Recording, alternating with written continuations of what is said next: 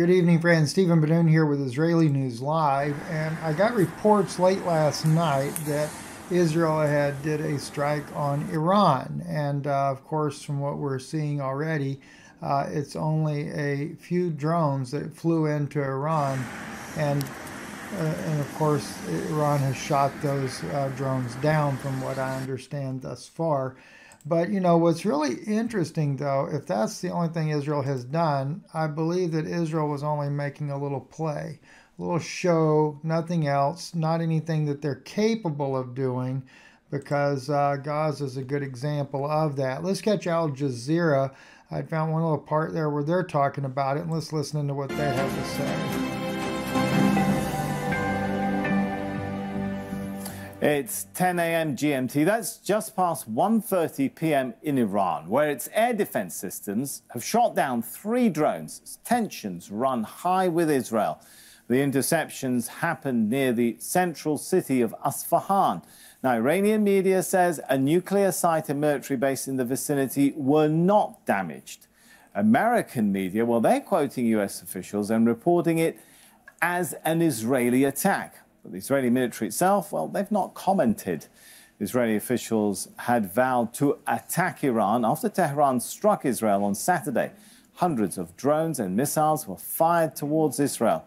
It was in response for the Israeli bombing of the Iranian consulate building in Syria earlier this month. 7 members of Iran's Revolutionary Guard were killed there. Well, we have a team of...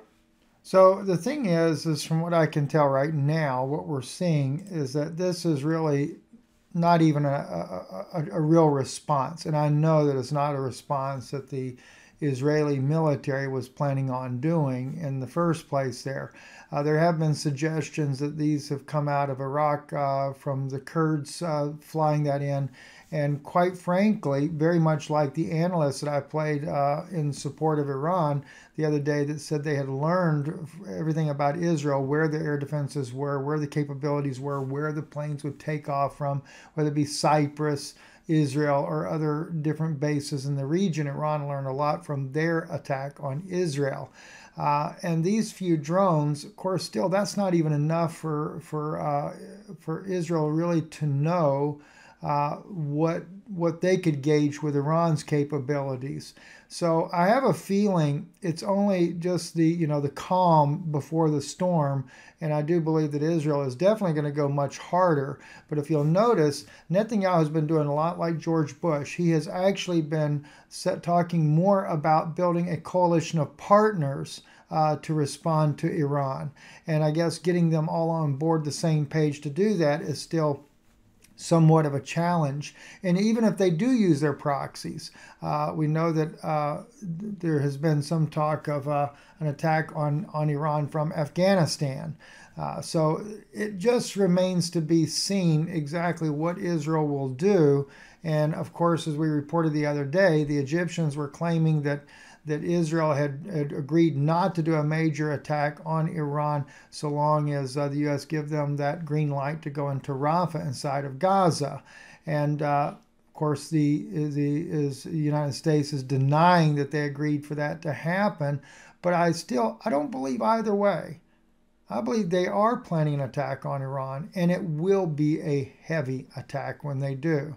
The thing is what Israel has to be able to do if they're going to make an attack is to make an attack so successful that Iran would not have the means to be able to retaliate. Because after all, if Iran is able to retaliate with 1,000+ missiles and drones and things of that nature, then that's going to really be a big problem. Not to mention, Iran has those super hypersonic missiles in their armory now, and that would be something that Israel, I'm sure, would like to know where they are, so that if they could disable that, then it would give them a better edge on being able to defeat Iran on a battlefield. I'm Stephen Benoon. It's your update this morning with Israeli News Live. I'll be talking to you later this evening as I analyze these things from a more biblical perspective, putting all the pieces on the table. I'm Stephen Benoon. God bless you.